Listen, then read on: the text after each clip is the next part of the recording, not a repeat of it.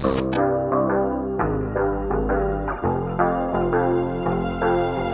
and welcome to Drive Spark. This is Bharadwaj and we are riding India's first electric performance motorcycle. That's the Ultraviolette F77 here in Bangalore, and we are going to tell you everything you need to know about this performance two-wheeler in this video. Let's get started. I just need a conversation. Your attitude is really knocking through my patience.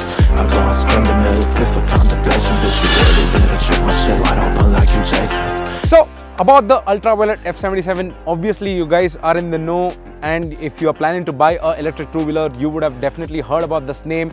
It has been under development for 6 years, and Ultraviolette has taken their time to give a very perfect and near perfect product is what I can say.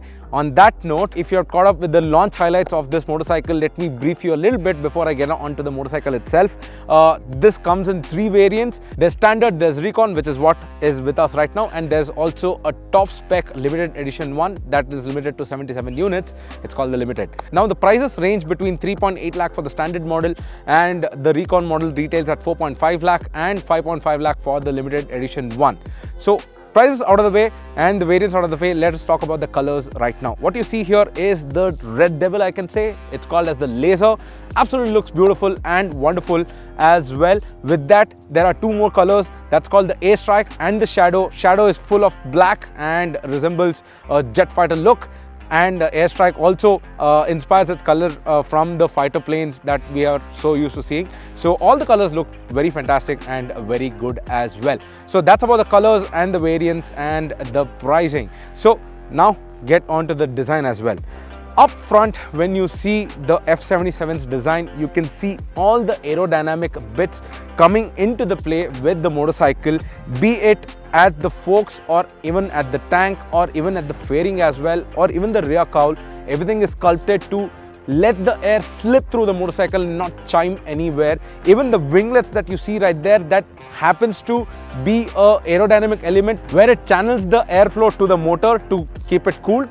Also, it is a functional element because it is a crash guard as well for this motorcycle, which helps in crash protection and saving the rider's knees and even on the panels of these motorcycle. Now, if you see on the side profile what you see here, it absolutely looks beautiful. A very jet fighter inspired design is what I can say. Right from up front, you get this headlight that is contoured in shape and gets DRLs along with the LED lighting for high beam and low beam. Also, the front fender, what you see is in line and in seam with the aerodynamic element for the fork covers right here.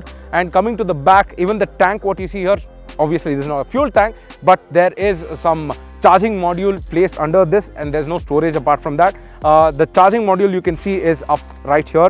You can open the flap and you can plug it in, and also there are a good amount of grip pads right here for the rider to tuck their knee in and grip the motorcycle with their thighs.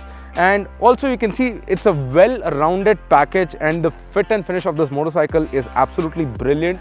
That 6 years of development is what can be seen throughout this motorcycle with its fit and finish and the design right here. And also, if you noticed, a keen-eyed viewer will also notice that there are no bolts right here. It is for a seamless design. It is a very bolt-on snap-on kit. So they have managed to hide all the bolts or nuts that is required to fasten the body panels on this motorcycle.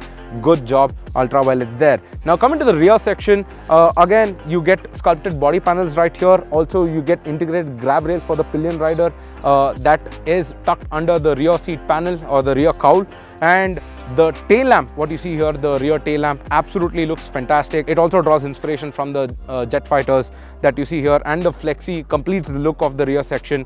There's no tire hugger though, but we are not complaining because the tire tread pattern looks absolutely wonderful. Now these are new tires from MRF that is specifically made its debut on this motorcycle. We will be seeing these tires on other motorcycles probably in the future. And you get a F77 badging right here, and the name, the Laser, the color name is also badged, etched on the rear cowl right here on the left side of the panel. And so that's about the design of the motorcycle. Also, one more design element I want to highlight is, if you can see, the swing arm is absolutely looks very good. There is a silver swing arm and also black swing arm depending on the color, but the design of it, apart from being a functional element, it aesthetically looks good, and that is the theme of this motorcycle, is what I feel. Apart from being functional, it also has to look aesthetically good, is what Ultraviolette has aimed for in the F77, and they, I think, have managed to pull it off. Now let's get on to the features of the motorcycle. Now the biggest feature, or the biggest feature element, is what I can say, is the 5-inch TFT display that's for the instrument cluster. Now this is not a touchscreen unit like you found on most TVs. I'm glad about that. It's a conventional unit and can be controlled via all the switchgear that's present on the handlebar. I'll come to that in a bit. But you get to see a very good looking instrument cluster. A tad bit small though. I would have liked a even a bigger screen, but the bezels sort of overpower the display that you see right here. Now with that, you get to choose a lot of features, you get to control a lot of features, activating Bluetooth, selecting your region mode, selecting your ABS mode, and selecting your modes for the ride as well. All these can be controlled via this particular console right here, and it offers a ton of information, and it is also eSIM embedded, so you have onboard navigation which you can send it through your phone application. Yes, this motorcycle, like all other EVs, can be connected to the cell phone, and that is capable for this motorcycle as well. Now, even about talking about the switchgear quality, it is very tactile and easy to use. There's it's a no-brainer, and they've kept it very conventional. Even the hazard switch and also the pass switch right there, it's very conventional like you find on other two-wheeler motorcycles with the IC engine layout. Now with that, those are all the highlighting features. Apart from that, as I mentioned earlier, this is where you charge, and you also have good highlights, like since it's a made in India product, and you have an Indian flag placed on the handlebar as well, and looks very cool. And even the Ultraviolette logo is placed on the handlebar. That adds to the aesthetic value as well. And finally, the keyhole is present right before the charging socket, and not placed on the handlebar itself. So again, it's an EV, but still you get a key for operating, for starting the bike conventionally. It's that conventional on the F77. So with that, there is one more feature which will help manage your brakes on the motorcycle, because it gets a adjustable lever right here. It has 5 steps of adjustability, and with that you get a good reach of your lever to brake, to do a hard braking, especially if you're on a track like this. So on that note, those are all the features. So let's now get onto the specs of the motorcycle before I tell you how it is to ride on track and also on the real world condition, because I've ridden in both. Talking about the specs, this now gets a largest battery pack that has been put onto a two-wheeler in the Indian market. Yes, it's a 10.3 kilowatt-hour battery pack. Now, what is so fascinating about this is the second largest battery pack in India to be put on a two-wheeler is also of the Ultraviolette F77. On the standard model, it is offered with a 7.1 kilowatt-hour battery pack.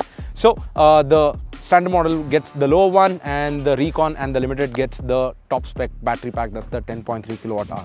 So with that battery pack out of the way, let's talk about the motor. So the motor on the Recon produces 29 kilowatt of peak power and 95 Newton meters of peak torque. With that, the acceleration times lie somewhere between 8 seconds for 0 to 100 and not 0 to 60. Yes, 0 to 100 is dealt within 8 seconds, and the top speed on this Recon model had to be limited to 147, but I'm sure it can travel even more if the limiter is off. So that's the 147 kmph top speed on the F77 in terms of performance. Now finally, getting on to the range and charging time. Range is something very fascinating on this motorcycle, because whenever you think about electric two-wheelers, you often think about a range somewhere lying between 120 to 150 km/h, but Ultraviolette has doubled it. Yes, they have doubled it, because the IDC range of this is 307 km per charge. Now that is a IDC range, and I was not able to test it real time because I'll have to travel for longer distances on to test that. But however, with my experience, I can definitely tell that the real world range will lie somewhere between 260 to 270 kilometers per charge, and it also has 3 levels of regen, which will put back 10%, around 10% of charge for every 100% if you use it in high or even medium mode in your rides. So with that, you're getting a very practical range on this motorcycle, around 260 270 kilometers, which will enable you to do inter-city traveling, and if you charge your trips as well, you can go even further. And it does not take much. You get a 1.3 kilowatt charger and a 3 kilowatt booster charger. With 1.3 kilowatt charger, you can charge this motorcycle up by within 8 hours, that is 0 to 100%.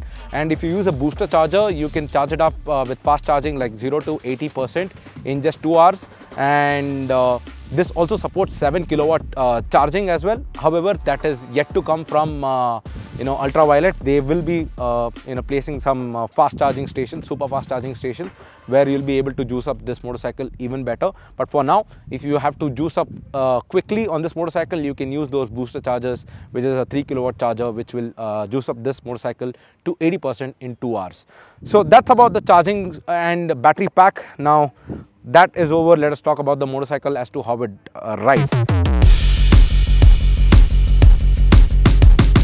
Speaking about the performance, first it gets 3 ride modes. That's the glide, combat and ballistic.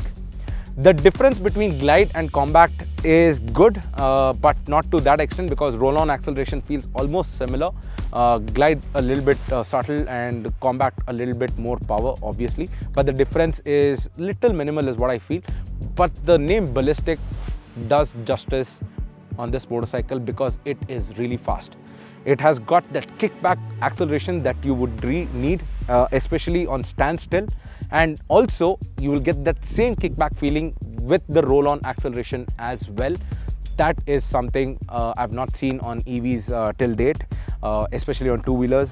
So on that note, the ballistic is something that you'll have to be very careful about when you buy this motorcycle and if you go for a test ride as well.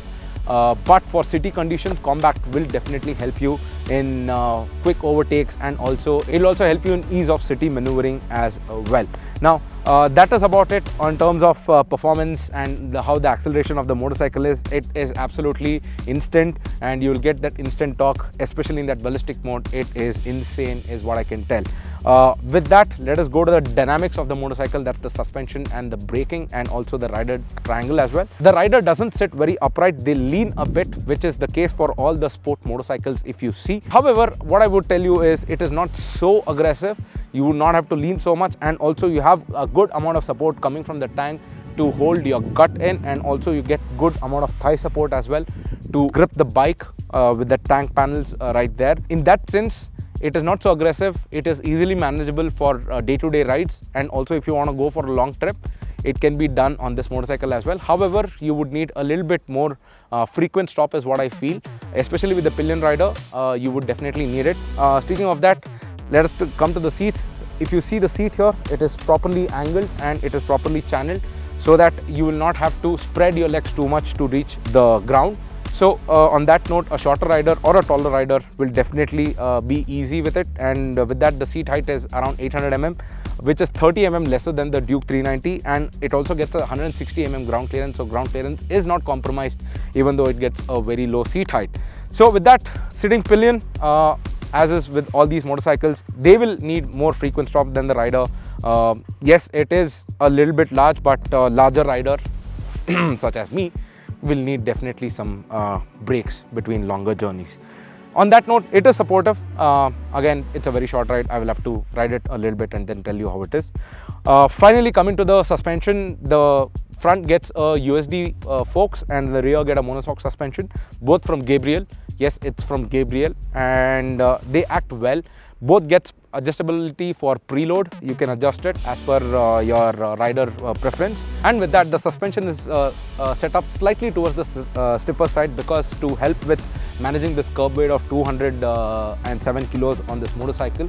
On that note, I would like to point out one thing is that Ultraviolette has done very beautifully. They have managed to keep the weight in the middle of the motorcycle and inside the frame, so that there is no unladen mass outside the motorcycle which will tip it over or try to balance it on one foot. On that note, it's a very balanced motorcycle.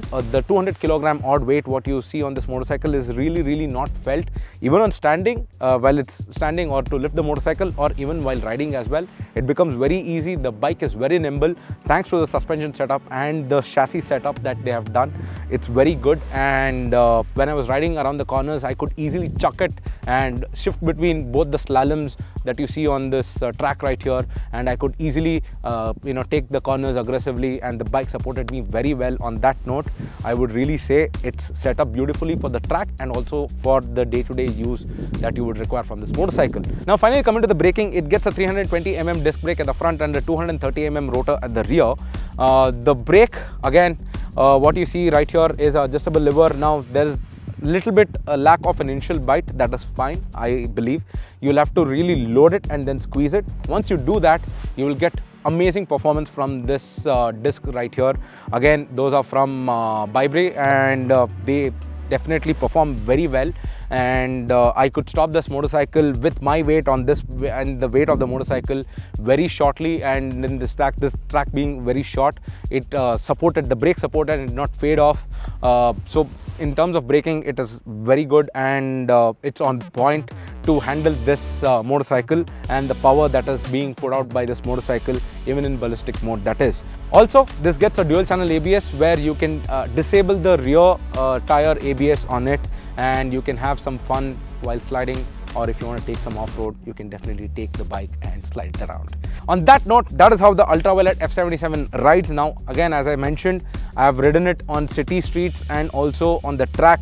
Both fared out very well. I was expecting this bike to not behave, and it surprised me very well because it weighs north of 200 kilos. Ultraviolette have managed to set up this bike in terms of dynamics very well. I am very happy with it, and certainly if you want to take this bike on tracks, you can do so, especially with that mode and the braking that is there on this motorcycle. So that was our take of the India's most powerful electric motorcycle, that's the Ultraviolette F77. This is priced at 3.8 lakh. I mean, starting at 3.8 lakh and goes all the way up to 5.5 lakh for the limited edition model.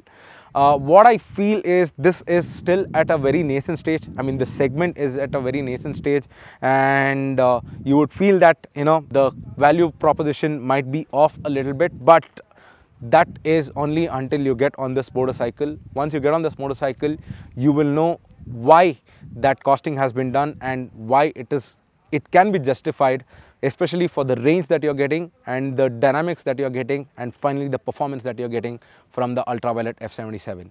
This is Bharadwaj, and that is the Ultraviolette F77 signing off. See you in the next one.